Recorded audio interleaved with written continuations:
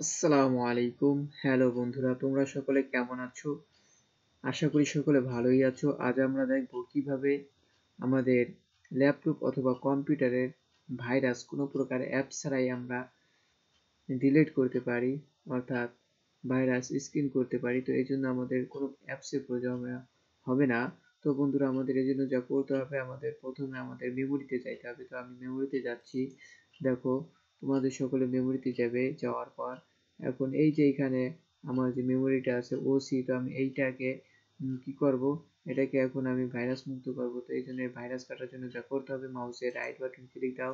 এরকম একটা পেজ আসবে, এই পেজে করে নিচের দিকে প্রপার্টিজে যাব আমরা। প্রপার্টিজে যাওয়ার পর এমন একটা অপশন আসবে, তো এখানে আসার পর এইখানে দেখো যে ডিস্ক ক্লিন আপ, এই ডিস্ক ক্লিন আপে আমরা যদি ক্লিক দিই তাহলে এমন একটা পেজ চলে আসবে। অপেক্ষা করো বন্ধুরা, একটু সময় নিচ্ছে। হ্যাঁ বন্ধুরা, একটু চলে আসছে। এখানে আমরা এই জায়গাটা টিক চিহ্ন উঠিয়ে দিব, প্রত্যেকটা ঘরে আমরা টিক চিহ্ন দিয়ে দেবো। তো বন্ধুরা দেখো, আমি টিক চিহ্ন দিয়ে দিলাম। এখন আমি ওকে করে দিলাম। ওকে করার পর এখন ডিলেট ফাইল, এখানে ক্লিক দেওয়ার সাথে আমার এই মেমোরিটা এখন বন্ধুরা এটা ক্লিন হয়ে যাচ্ছে, অর্থাৎ এর মধ্যে যত ভাইরাস আছে ভাইরাসগুলো অটোমেটিক্যালি এটা কেটে যাচ্ছে।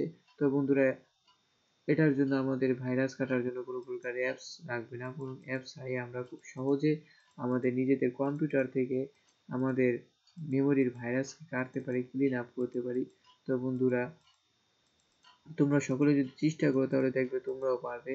এই জন্য আমাদের কোনো অ্যাপসের প্রয়োজন হয়। তো বন্ধুরা, আজকের ভিডিওটা এ পর্যন্তই।